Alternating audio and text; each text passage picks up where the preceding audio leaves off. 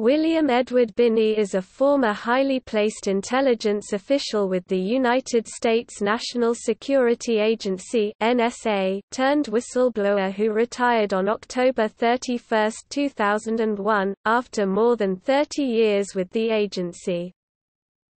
He was a high-profile critic of his former employers during the George W. Bush administration, and later criticized the NSA's data collection policies during the Barack Obama administration. In 2016, Binney said the U.S. intelligence community's assessment that Russia interfered in the 2016 presidential election was false, but on close examination of the documents that purported to prove a British origin of the hacking, could not prove the data was downloaded from the Democratic National Committee.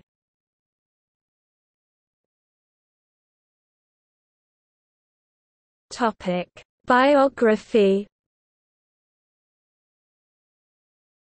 Binney grew up in rural Pennsylvania and graduated with a Bachelor of Science degree in mathematics from the Pennsylvania State University in 1970. He said that he volunteered for the Army during the Vietnam era in order to select work that would interest him rather than be drafted and have no input.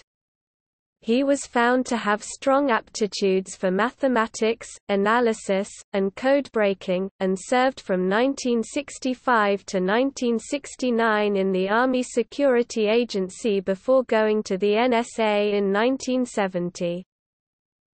Binney was a Russia specialist and worked in the operations side of intelligence, starting as an analyst and ending as a technical director prior to becoming a geopolitical world technical director. In the 1990s, he co-founded a unit on automating signals intelligence with NSA research chief Dr. John Taggart. Binney's NSA career culminated as technical leader for intelligence in 2001.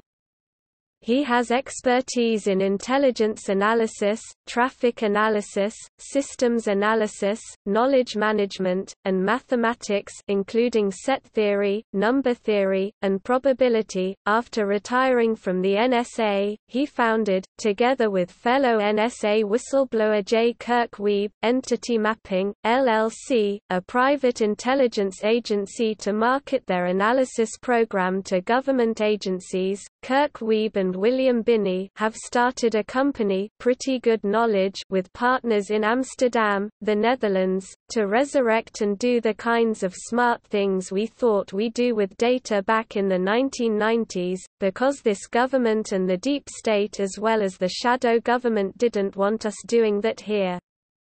So we're over there doing this.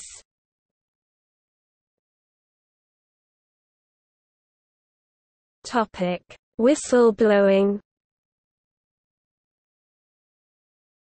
In September 2002, he, along with J. Kirk Wiebe and Edward Loomis, asked the U.S. Defense Department Inspector General to investigate the NSA for allegedly wasting millions and millions of dollars on Trailblazer, a system intended to analyze mass collection of data carried on communications networks such as the Internet.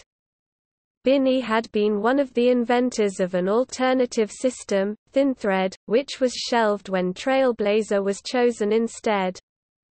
Binney has also been publicly critical of the NSA for spying on U.S. citizens, saying of its expanded surveillance after the September 11, 2001 attacks that, "It's better than anything that the KGB, the Stasi, or the Gestapo and SS ever had," as well as noting Trailblazer's ineffectiveness and unjustified high cost compared to the far less intrusive ThinThread.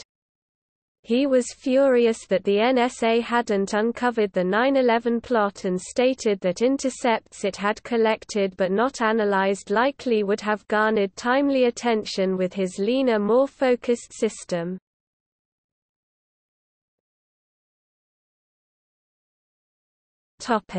After the NSA. After he left the NSA in 2001, Binney was one of several people investigated as part of an inquiry into a 2005 The New York Times exposé on the agency's warrantless eavesdropping program.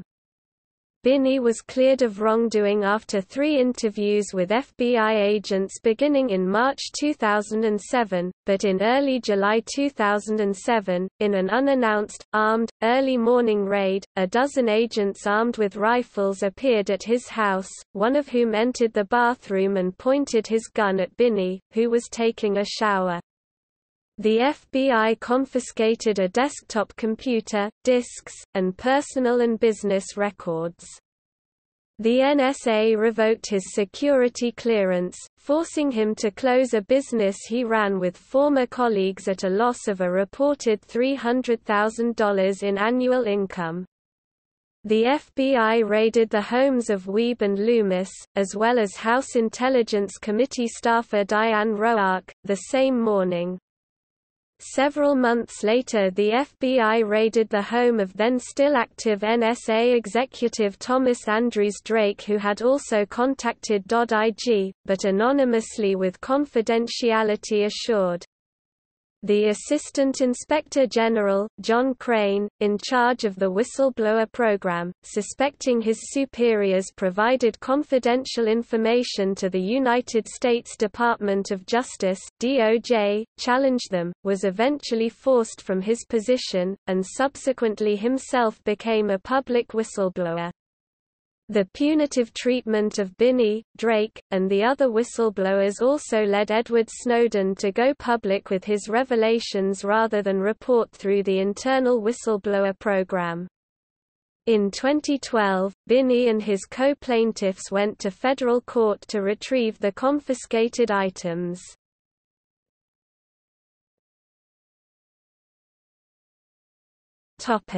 Allegations on intercepts. Binney is known for making the claim that the NSA collects and stores information about every U.S. communication. Binney was invited as a witness by the NSA Commission of the German Bundestag.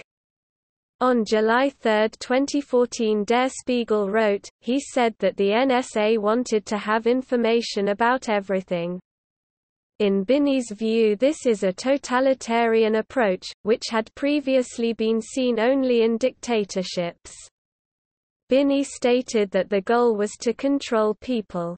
Meanwhile, he said that it is possible in principle to monitor the whole population, abroad and in the U.S., which in his view contradicts the United States Constitution. In August 2014, Binney was among the signatories of an open letter by the group Veteran Intelligence Professionals for Sanity to German Chancellor Angela Merkel, in which they urged the Chancellor to be suspicious of U.S. intelligence regarding the alleged invasion of Russia in eastern Ukraine. In the open letter, the group said, accusations of a major Russian invasion of Ukraine appear not to be supported by reliable intelligence. Rather, the intelligence seems to be of the same dubious, politically fixed kind used 12 years ago to justify the U.S.-led attack on Iraq.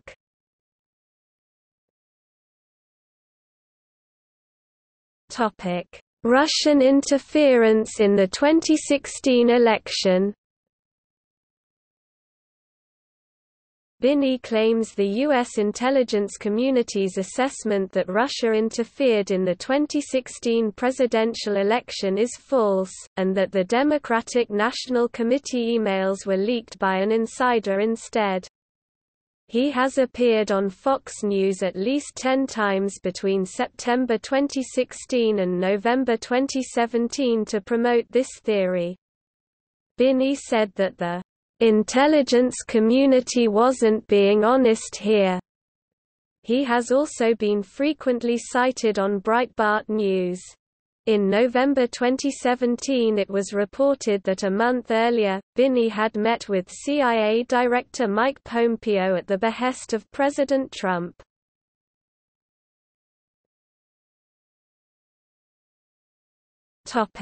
Role in apparent release of the Nunes Memo. On January 23, 2018, Binney made an appearance on the InfoWars news program in connection with the Nunes Memo, a congressional document alleging irregularities in the application of the FISA Act, which at that time was not publicly available, although its potential release was a topic of public debate. During the show, host Alex Jones announced that Binney had been able to provide him with the actual memo, and the purported leaked document was shown on air. However, this was in fact a public document that had been available on the website of the Office of the Director of National Intelligence since at least May 2017. The actual Nunes Memo was released February 2, 2018.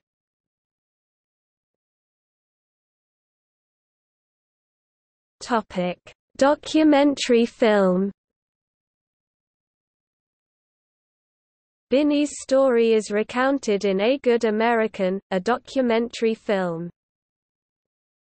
See also